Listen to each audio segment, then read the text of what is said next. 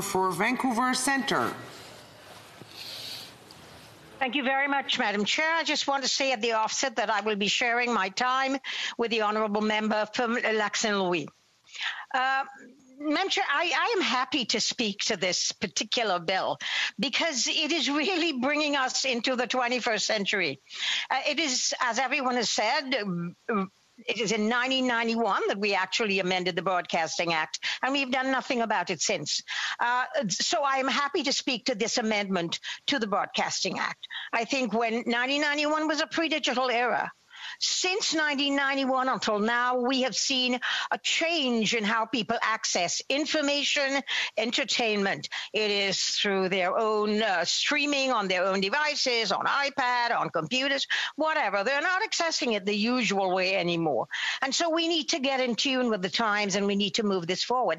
At the same time, what has happened, I think, is we've heard since 1991 from Senate committees, House of Commons committees, panels that are independent panels, media and cultural sectors who have said to us that it is an important time for us to recognize that while we have certain rules for Canadian media and for Canadian entertainment, we do not have the same rules for these internet giants from the United States and internationally who actually enter our homes every day through these various devices and who are not regulated. They have shown that they do not wish to self-regulate.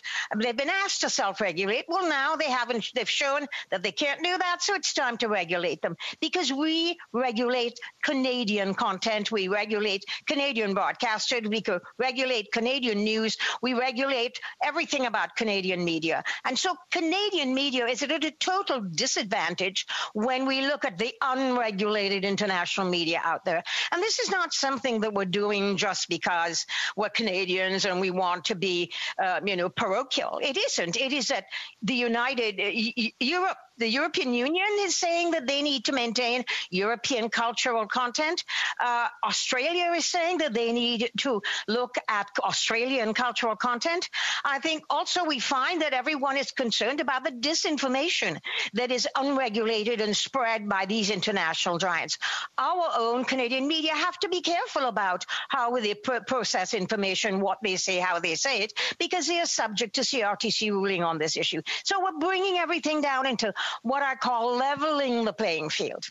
At the same time, Madam Speaker, one of the important things about this is that it was only in 1997 was the last time when Sheila Copps decided to go to bat for Canadian content, when she looked at how magazines that were coming into Canada were giving us news from the United States, from everywhere else, but very little Canadian news. We are looking at how journalism is under stress right now because we're not getting a lot of Canadian news from our own Canadian journalists because they're being laid off rapidly.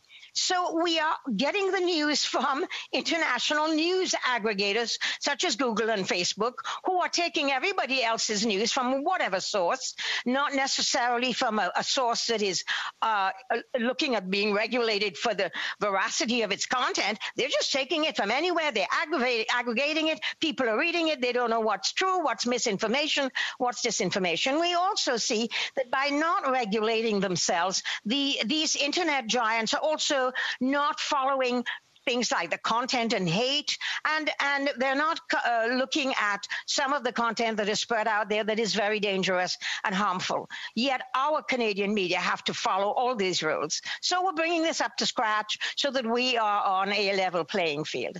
But I think it's also important that when Sheila Copps in the 1990s talked about Canadian content, she also looked at how she could protect the music sector.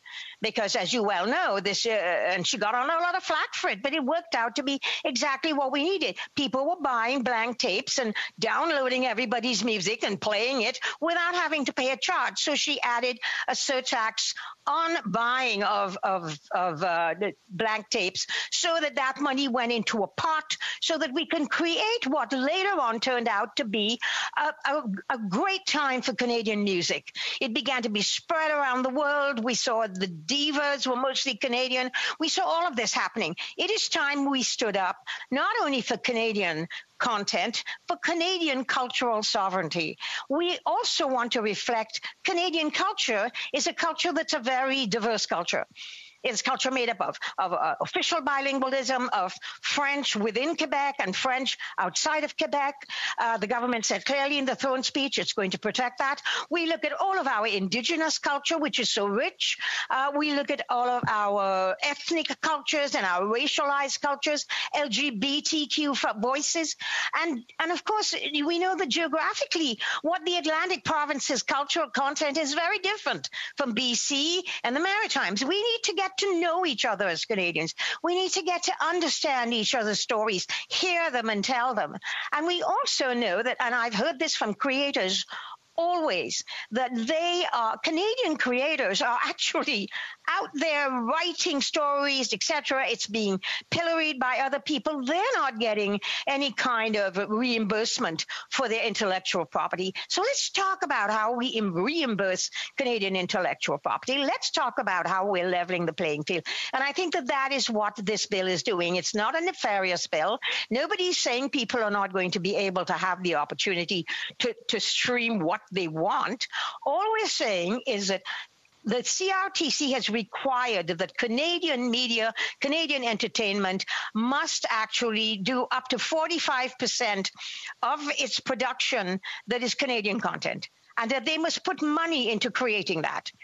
But we have not said this of all of the other content that we get from media giants who are making a lot of money from Canadian content and not reimbursing that to Canadians and not reflecting the diversity of Canadian life and Canadian regionality. So we want to bring this down. We do not want in a global world, and Javier Perez de Cuellar said this back in the late 1990s from UNESCO when he said that globalization has one flaw to it, that what we're seeing is that the world is now hearing some kind of amorphous culture, and we are losing a sense of our own sovereignty, our own cultural identities. Europe has taken a step now to make sure that that isn't going to happen. It is doing something similar to what we're doing.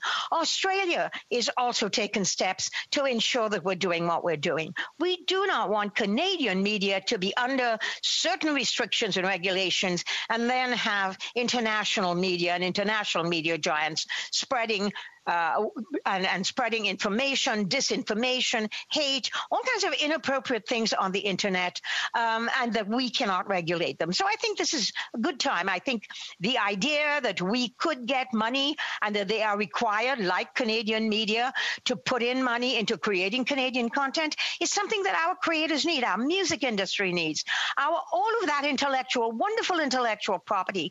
I mean, we know nobody has to tell us as Canadians how great storytellers we are, what great writers we have, what fabulous producers, what content. You just have to look at Schitt's Creek and see that has become a major piece of Canadian storytelling and Canadian comedic acting and all of that. We need to protect that, but we need more than anything else to level the playing field. This is not asking the CRTC to do something nefarious. It's just saying, here you are, CRTC, you will make the same requirements and regulations that will level the playing field for Canadian media as we do for the international giants who don't have to follow any of these rules. That's the first thing. Secondly, they're going to be required to contribute to Canadian content in the same way that Canadian media must do.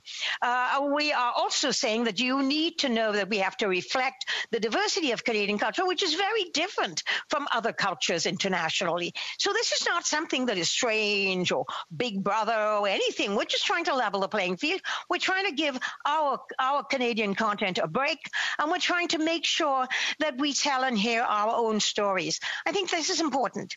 The regulation of information is really important.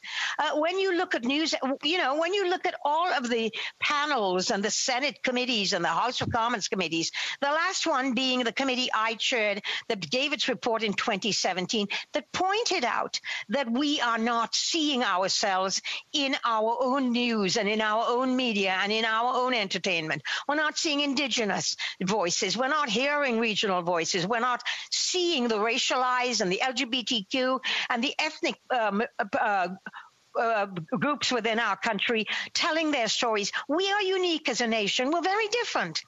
And we need to reflect that difference. And who knows, maybe other people streaming Canadian content out there in France or in the United States or in some other thing might learn a little bit about who we are as Canadians, might actually be inspired